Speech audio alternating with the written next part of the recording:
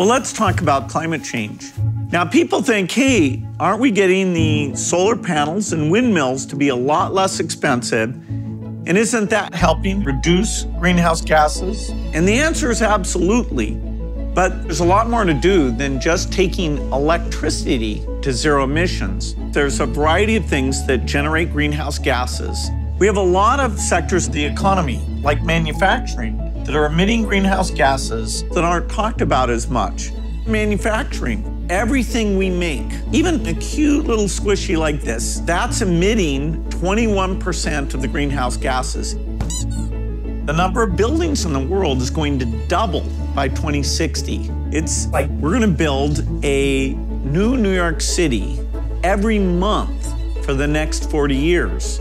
It's a gigantic amount of materials. Steel, cement, wood, all emitting greenhouse gases. We're going to have to figure out how to make all these things in a different way. And so we're going to need a lot of change, a lot of innovation to bring the emissions from all those areas down to zero.